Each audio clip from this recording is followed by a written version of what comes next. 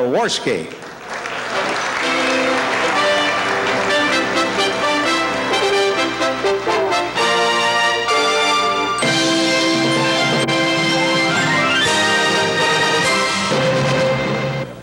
In high school, Ron Jaworski was one of the best athletes to ever play in Lackawanna, a star in both football and baseball.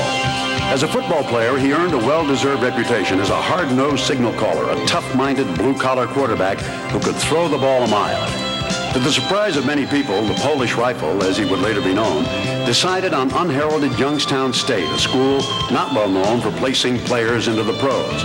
But Jaworski's laser-like passing ability and his outstanding play in college, 32 touchdowns and over 4,000 yards, so impressed the pro scouts that the Los Angeles Rams drafted him in the second round in 1973. With the Rams, Jaworski became a backup and he quietly languished in limbo until 1977. The Rams then traded him to Philadelphia and he became the Eagles' starting quarterback.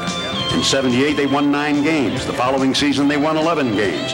In 1980, Jaws cemented his reputation as a bona fide NFL star. 27 touchdowns, 3,500 yards. He became the NFC's top-rated passer, leading the Eagles to Super Bowl 15. When he retired after 14 seasons, he ranked among the top 20 all-time NFL quarterbacks. Ron Jaworski, forever enshrined in the Greater Buffalo Sports Hall of Fame.